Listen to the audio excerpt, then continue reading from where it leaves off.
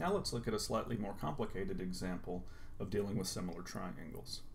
First off, even though it's not really required in this problem, you do at least want to think about why the two triangles that you see in the picture are congruent to each other. Well, the reason is they both have a 90-degree angle that's indicated in the diagram, and they both share angle A. So that means in the two triangles they have two angles that are the same. Well, since triangles only have three angles and two of them are the same, that means the third angle has to be the same, since the angles in a triangle add up to 180 degrees. So since all the angles in these two triangles are the same, that means the two triangles are similar. Now, the basic idea of how to work with these slightly more complex diagrams is to visualize, or better yet, actually draw the two triangles that you know are similar. Now, I can't draw very well on the computer. A rough sketch will work.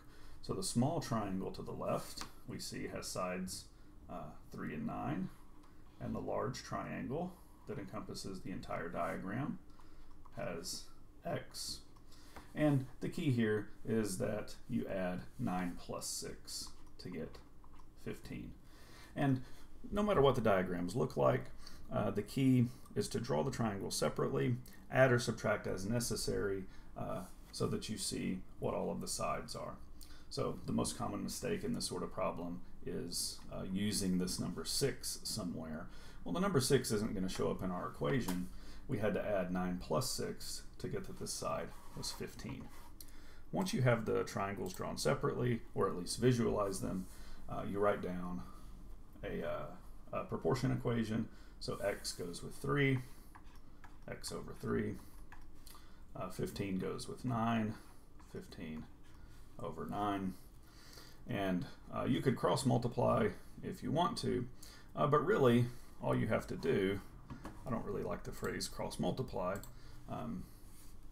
all you have to do is multiply by 3 on both sides.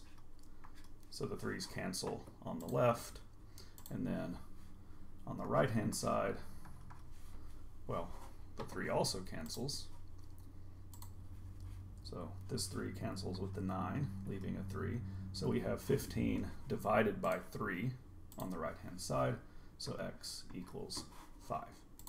So if we did the problem correctly, x equals 5, we checked our answer, and yeah, we got it right. Hope this video helped.